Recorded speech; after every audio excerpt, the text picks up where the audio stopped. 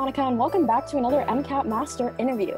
In this series, we basically just talk with MCAT top scorers so that we can find out what strategies help them the most in their process and hopefully inspire you as you're studying too.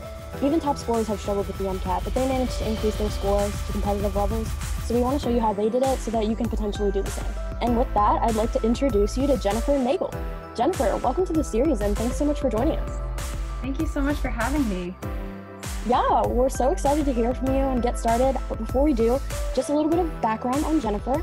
Although Jennifer always felt confident with the sciences, the MCAT is enough to make anyone second guess their skills. Having taken the exam once in 2015, where she scored a 494, and again in 2019, where she scored a 502, she could have let her dream end there, but she didn't. As she'll tell us more about, Jennifer's story with the exam is one of overcoming test anxiety to eventually score a 513 on her test day. It's really easy to put pressure on yourself, especially with an exam like this. So confidence and positivity can be so much more important to success than people think, which Jennifer will expand on in this interview. So in addition to that, in this interview, we're also going to dive into understanding exactly how Jennifer studied, what she did to increase her score, how she scheduled her prep, and what strategies she used for each section, and so much more. So with that, let's go ahead and get started. So Jennifer, why don't you just start by telling our listeners a little bit about you outside of the MCAT? Yeah, so I actually hold a master's degree that I got in the last year from the University of British Columbia. And I've also continued to work in research where I study resistance in breast cancer. Aside from that, I am also involved in the arts a lot of the time. So I play piano, guitar, I love to draw, I love to read. So I really do love making time for those things in my life outside of my studies. Yeah, definitely. It's so important to have hobbies, especially when the MCAT and med school can be so much pressure. So it's awesome that you have such a wide array of things to be interested in. In regard to, your path and what you're doing now, what inspired you to want to become a doctor in the first place? I think it was a few different moments. The first thing that came to mind for me was when I was in grade 5, I had to do this project on the organ system of the skin. And so I just remember getting so into this project and doing so much research and getting really excited about how complex and exciting your skin can be. And I think that was very much a starting point for me in terms of the sciences. After that, when I was in high school, I did a co-op program in our local hospital. And I spent about 4 months in the radiology department in various specialties. And I just couldn't get enough of it. Some people say they hate going to the hospital. I get excited. And that's a good sign because that's where you'll be in the future. So yeah, definitely. So in regard to the MCAT, that's a huge thing that you have to do before getting into all the fun doctor hospital stuff. So where were you when you first started prepping for the MCAT and what was your life like at that time? So this is my third time that I took the MCAT. So really this whole journey started again in April, May of this year. And actually I had received my rejection letter from the university I had interviewed at last year, which was a huge blow. And I kind of recognized that it was my CARS score that was holding me back and that I would have to rewrite this thing if I really wanted a shot at moving forward with medical school. And so I kind of took some time to grieve, the rejection. And then I really decided that I'm not the only one who struggles with this. Whatever I've been doing to this date just isn't working for me. And I need to find some tools that will help me get there. Right. And that's so important. So you mentioned that you are a retaker. You've taken the MCAT multiple times. The fun that you had when you were at the hospital, was that the motivating factor for you? Like what kept you motivated and inspired you to keep retaking? The first time I took it, I kind of let it beat me down a little bit and I didn't look at it for another 4 years. And that was because I was finishing my undergrad and I decided to go to grad school. And I did love grad school and I have absolutely no regrets about it.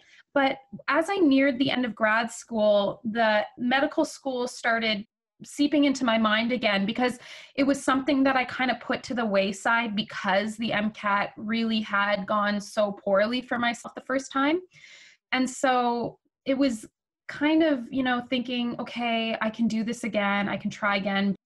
Just because I had decided to not think about medical school for 4 years didn't mean that it wasn't what I wanted to do anymore. Yeah, and if it's just the MCAT, holding you back from this thing that you want to do, you should definitely keep trying. So that's awesome that you were able to motivate yourself to keep going with the exam. So yeah, so for this third time around, and I guess the first two times as well, was there a score goal that you had in mind when you first started? If so, how did you come up with that goal? I think the first time I took this test, my score goal was a 505. And I don't really know why that was the goal back then. And I didn't really take any full-length practice tests, so I don't even know if I knew what that meant at the time. But last year, my score goal was a 508. And that score for me was a really well-rounded score. I wasn't going to necessarily stand out, but it wasn't going to hold me back by any means. Mm-hmm. And, when I got the 502, it was really disheartening because I had been doing fairly well on my full lengths. So this year, when I started studying, I didn't really have a score goal in mind at the start. However, when I started doing my AAMC full length test, and consistently I was getting around an average of 510, realizing that, oh wow, like I can break 510, that became my goal, was a 510 in the end. Yeah, that's awesome that you were able to come up with that after you were already there. That's so rewarding. So with these multiple retakes of the exam, did you have a study schedule that you were like using for the first round and then you like adjusted for the second time and the third time? And if so, like what adjustments did you make and how were those study schedules different?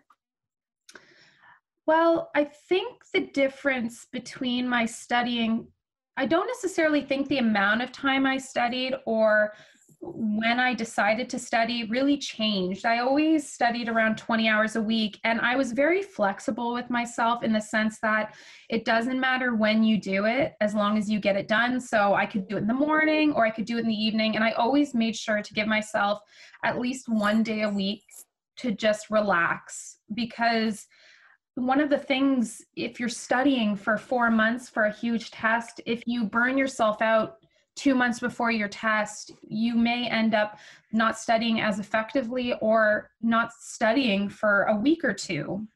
And so I always made sure to get my study time in, but make sure that I'm making time for the things I love so that I am in a good mental headspace. I think also a big difference between the first, second, and third time is how I was studying. They always say practice makes perfect. Well, someone else replies, it's perfect practice that makes perfect. I was studying in a way that was effective compared to those previous two times. Oh, definitely. Like you can practice all you want, but if you're not, actually learning from it, then you're not going to get anywhere. So that's a really good saying. I like that addition. So for this third time, this is a question I've been asking a lot of people who've taken the exam recently. Was your test affected by COVID at all? And how did you adjust for any of that was going on? My test personally wasn't bumped by COVID or canceled by COVID the way some other people had experienced, which I'm sure was incredibly stressful compared to everything else. Scheduling got a little bit weird. I tried to schedule my exam in April, but everything kind of got shut down until the middle of May, I believe it was. And so we ended up all getting on the website, and I think it took me almost 2 hours to schedule my exam. So Wow. yeah, it was so unlike anything I had ever dealt with before. And then I rebooked my exam 3 different times just because the university deadlines kept changing. So that was it was a little stressful, but I mean, it honestly didn't affect me too much. I think the biggest thing on test day that took me by surprise was really how different the shortened exam was. Yeah. Did you find it to be different pacing wise when you were taking it from like the longer exam? Definitely. I mean, I always studied with the full length, and in my mind, I was like, well, this is going to be perfect because I'm ready for an 8-hour exam and I'm going to have something shorter. But I absolutely lost my pacing because I was used to having a certain gauge on where I was in the passages at a certain point, and that kind of threw me a little bit. And so I wish I would have been a little more mindful of that. Yeah, that's good to know because students are still taking that shortened exam. And so knowing that practicing with full lengths might not translate to the day, that's definitely good to know. So when you were practicing, you did longer full lengths. Yeah, that's right. Okay, yeah, that makes sense because those are the most available. But, you have to keep that in mind for the shortened exam. So that's definitely good to know. In regard to other resources that you used during your MCAT prep, what resources did you find to be the most helpful for you? I find generally they're all pretty much the same in terms of content. I really liked exam crackers because they're more concise, and I found their explanations for concepts, especially with physics, which is one of the ones that I was always nervous about, were really intuitive. And most what I found, such as with Princeton Review, in the physics review, there's just so much information, and they're almost teaching it to you the way you would learn it in a university class, whereas Exam Crackers was teaching it to you in a way that you could suss out the appropriate answer more quickly and more intuitively, which really is important when you're on a time crunch. Yeah, definitely. You don't want to be wasting your time with anything that's not going to be useful. So definitely. Did you use Exam Crackers practice tests as well? I only used their practice passages. I didn't actually do a full length with them. I really stuck to the AAMC material because I wanted to have a certain expectation when I went into the real thing. Yeah, that makes sense. It'd be, the most similar. Was there like a certain time that you took all of the full lengths? Like, did you save them for the end or like do one at the beginning or any of that? I started doing them about 8 weeks out, and I did one every 2 weeks just to kind of track my progress and also see, is there something that I'm struggling in and I need to focus on that area right now. And so it was not only a good way to gauge my performance in different sections, but also it kind of acted as something that reassured me that I was doing something right in the weeks leading up to my exam. Yeah, like build that confidence if you're increasing your score. That's definitely good. So, on your MCAT journey itself, what do you think were your biggest challenges and struggles with the exam, and how did you overcome them? I think two sides to it. Cars was definitely one of those things that kept me up at night, especially when I started studying. And just my attitude towards the MCAT.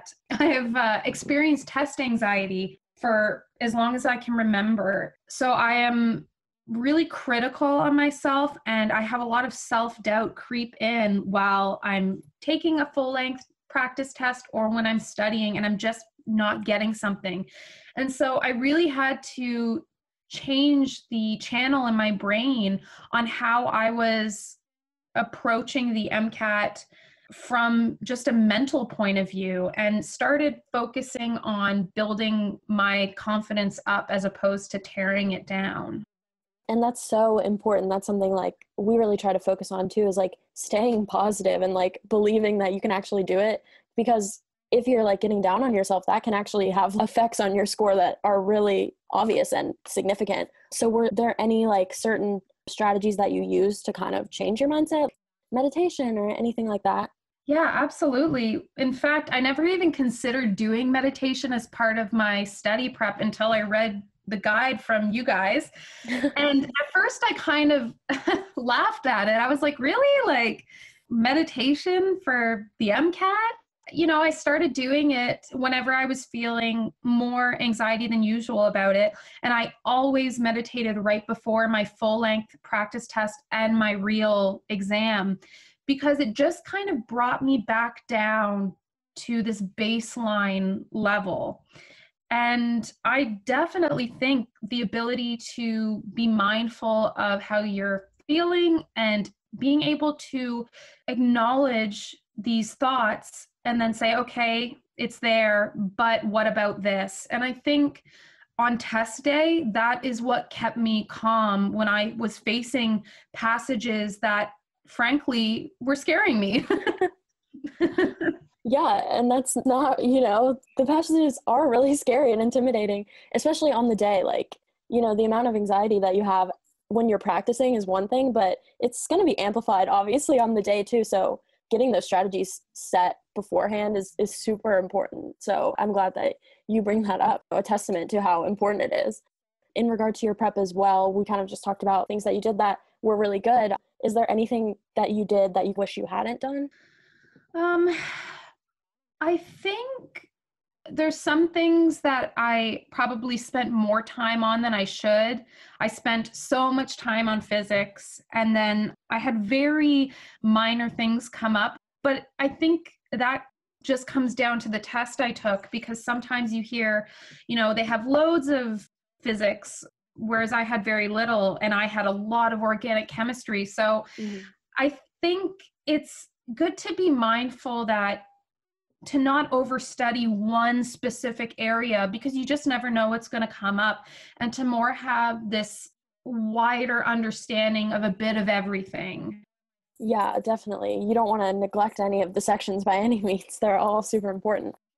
On that note, talking about the individual sections themselves, so your high score was a 130 in bio, which is awesome. So how did you study for that section in particular, and what advice would you have for students who might be struggling there? So the biggest thing for me when I was looking at all this material was it was way more detailed than what you would need for the MCAT. The MCAT oftentimes in the passages will fill in the blanks with these really obscure details unless it's a discrete question. And so I really took all this material and I condensed it right down to the skeleton of what I needed to know, making sure that I understood something enough to be able to apply it. So not condensing it so far down that I'm not able to do that. But there was certain things that it's just you can't know everything. I think for myself, I have a master's degree in biochemistry. So it definitely is my strong suit. I don't think it's my strong suit because I know everything. I think it's because things like data analysis or experimental passages are something that I face in my work and during my degree. And this is a skill that people can learn, and it's not really taught as part of the MCAT prep journey. And so I think it's really worthwhile for students to get comfortable with reading research articles and analyzing data and following along with the authors of that article to see what conclusions do they come to with that data, because a lot of the passages do ask you to analyze and interpret data and sometimes even suggest a follow-up experiment. And this is a skill that can be developed, and often undergraduates don't see it until they go to grad school. So I think that would be super helpful. Yeah, that's really interesting because that's like a more strategic piece. Like content is one thing for that section, like knowing how to actually move through the passage, and you got that experience in grad school, which is so interesting and good. Like that's awesome. So for the psych soc section, which was your next highest section, where you got a 129, also amazing. How did you study for that section, and what advice would you have for students for that section? So I definitely think that psych and sociology is one of those where there's a lot of terms that you just need to know. So that was definitely more content heavy on my part. But I also think that once again, students being able to move through the passages and be able to analyze and interpret the data is really important. I mean, the majority of my exam really was interpreting data. And so, same thing, there are psychology and sociology papers online, and often the AAMC passages are pulled from research articles like that. I also think because the answers can sometimes just be so ambiguous, you often know the terms. So, what I always try to do is look at the term, what does it mean? Is it in any way relevant to the scope of the passage? And if it wasn't, then I would eliminate it. Oftentimes I would come down to two answers that sounded good. And what I found was of the two answers, one was inherently true in terms of principle in the field, but it wasn't necessarily the best answer for the passage because the other answer was more directly tied to it. So it's a bit of reasoning and sleuth work, I found. And I think that's something that comes with practice. Yeah, definitely. So would you say that, for those two sections, you did a lot of practice questions and things like that to prepare for them? Absolutely. Yeah, that can be super important. And in regard to, you kind of mentioned before too, doing practice that's actually effective. So was there a certain way that you reviewed those practice questions that you might have gotten wrong and stuff that you found to be really effective?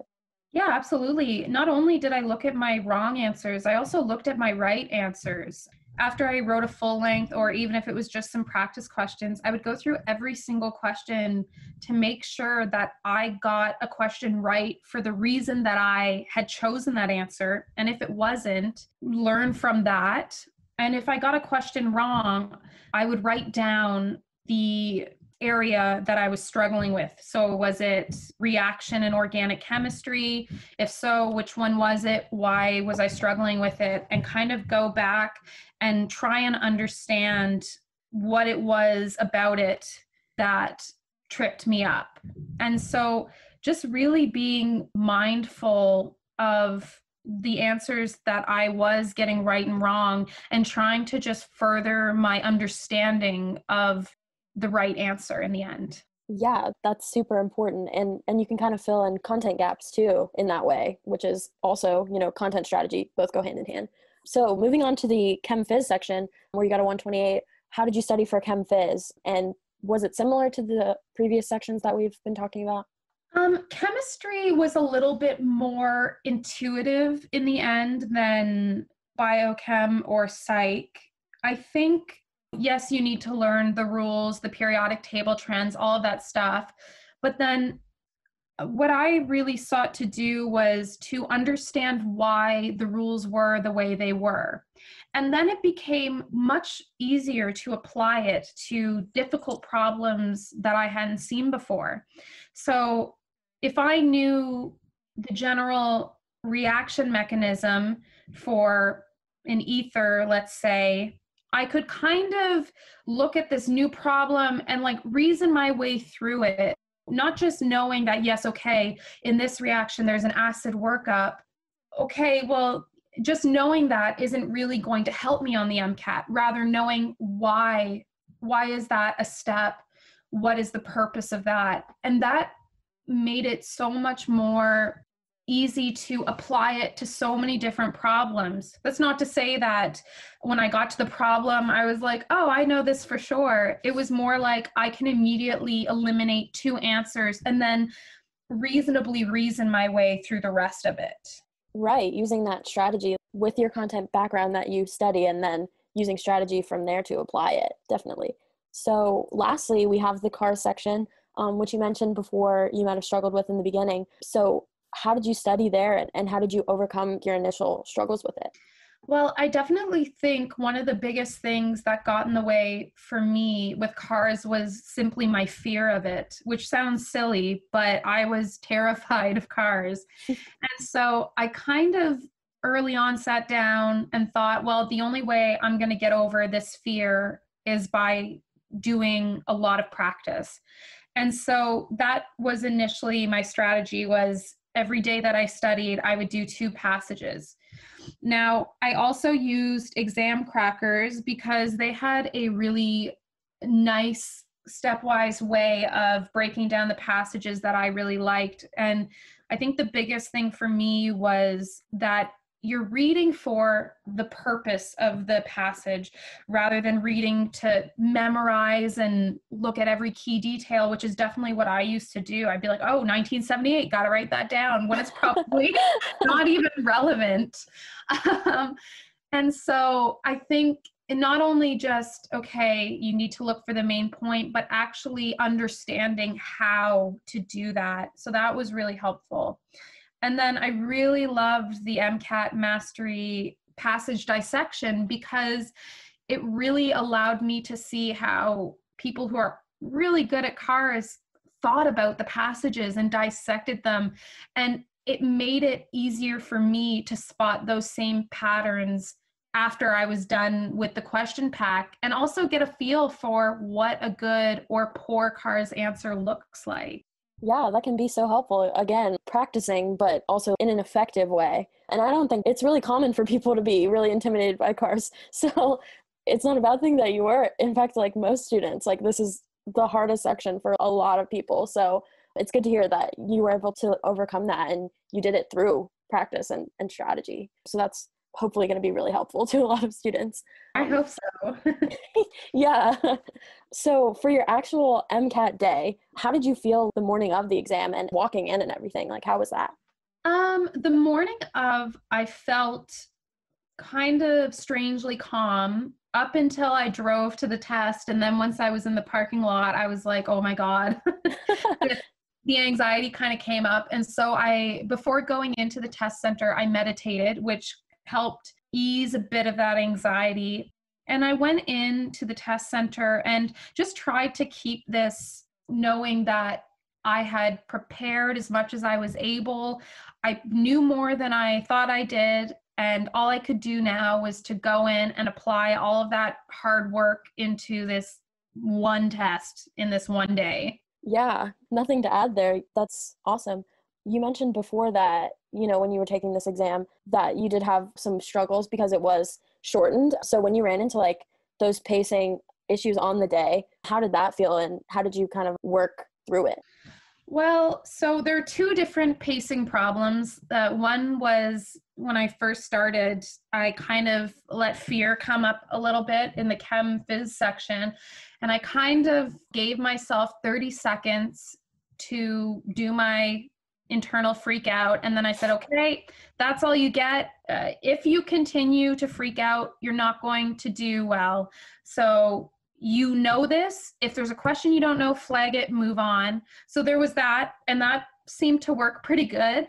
I definitely ran into pacing problems in cars because I found the passages a bit longer. So I just had to move through my passages a bit quicker. I like to read a bit slower so that I can really digest everything a bit better. In terms of biochem and psych, I found that it wasn't that my pacing was off, but that I was being much more conscious and deliberate in my reading and the way I was answering my questions, which ended up taking me longer to get through it. So if I found I was really spending way too much time on a question, I would flag it and move on. And if I had time, go back to it, because how I saw it was, okay, you're harping over one question, but if you spend too much time on this question that you might get right or you might get wrong, it's hard to know, you might risk other questions that you could get right. So I know it's hard. I feel for everyone, but just move on. It's one question. You gotta move on. You just gotta move on. I like that you did that. I like that you made that adjustment and gave yourself a set time to freak out, and then you're like, it's over. And you have to do that. Yeah, it's kind of like mindfulness and meditation. Whenever your mind wanders, you're not meant to just be like, no, don't focus on that. I acknowledge it, but I'm going to move on and do this. So I think allowing myself that period of time that in no way was going to make or break my MCAT, I think was the right decision. Right. If you'd ignored it, it might have affected your entire section. So definitely, I agree. So after you finished the exam, what was it like waiting for your score to come out, and how did it feel when you finally got it back? So the waiting period, I feel really bad for everyone that was around me, because I went between, it was probably fine, to I don't know how I did, to I don't even know if I broke 500. It was definitely a roller coaster ride for the 2.5-week period. In fact, I was so nervous that the morning that I was opening my score, I got my best friend on the phone with me, and I was like, you need to be here because I don't know if I can do it alone. So she told me, take a deep breath. Now open the score. So I clicked on it, and the first thing I saw was the total score. And I think I made this weird inhaling noise, and my friend was like, I don't know if that's bad or good. And I just immediately started crying because 5 years after the first one, all the stress and the time and the money going into this one obstacle that was holding me back was done. And I think I was relieved and I was ecstatic. Yeah, that's amazing. That is awesome. And you are done. Congratulations again. That must have been an amazing feeling. Thank you. Yeah, so going forward, what are your plans now and what's your vision for your next 5-10 years going from here? Right now, I have applied for this cycle of medical school. I'm a Canadian resident, so usually we only apply to a handful of schools. So I will be interviewing at 2 schools next month. And hopefully, if everything goes well, in the spring, I'll get some good news. As far as 5 to 10 years, I definitely hope and I expect to see myself graduating or at least being in medical school. And I definitely, there are some things I want to do in medical school. I want to continue doing research. And I am very passionate about mental health just because of my own experiences with it with other people that are close to me in my life. And so I definitely want to work towards destigmatizing mental illness and also making it more accessible to people, whether it be to people in rural communities or to people who just financially can't pay for those services.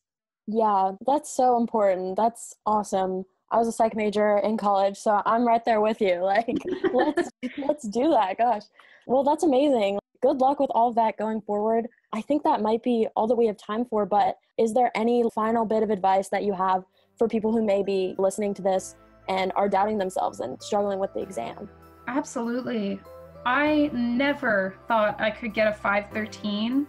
And so I didn't get smarter in the last 5 years. There wasn't some magical moment where I became smarter, but I learned how to study in a way that was specific to me, that would help with my success. And it takes time and it takes sometimes failure to figure that out. And I know that if other pre-meds are struggling with this, and if it's something that you really want, then you can do it. I believe in you, even if you don't believe in yourself. Yes, we all believe in you. You can do this. Well, thanks so much for sitting down and talking with me, Jennifer. We really appreciate you taking the time to do this. Oh, it was my pleasure. Thank you for having me. Of course, and good luck with everything going forward again. And finally, thanks to all of our listeners for taking the time to listen to this. And good luck with the exam. Like Jennifer said, you can do it, and we believe in you. So happy studying. Hey everyone, this is Monica again, and before you go, I just want to remind you that if you're not receiving our daily free MCAT strategy and success story emails yet, definitely be sure to sign up for those at mcatmastery.net/free course. In addition to that, if you feel like you might need personalized help with the exam and would like to have an MCAT mentor kind of look at your situation and help you identify exactly what's holding your score back, you can look into that too at mcatmastery.net/mcatmentors. And lastly, and most importantly, we just want you guys to know that you have what it takes to succeed on this exam. We know the MCAT is intimidating, and when you get a score that's lower than you expected on a practice or on the real thing, it's so easy to feel discouraged or frustrated or even hopeless about the exam. We get it. A lot of us have been there. So we want to give you the guidance that we wish we'd had when we were in your shoes. And that's what these interviews are for. That's what our emails are for. We want you guys to be able to feel confident again. And most importantly, be able to see that med school admission is possible and it's not out of your reach at all. So thanks again for listening. And remember that every top scorer, every med student, and every doctor made it through this journey. So you can do it too. You guys got this.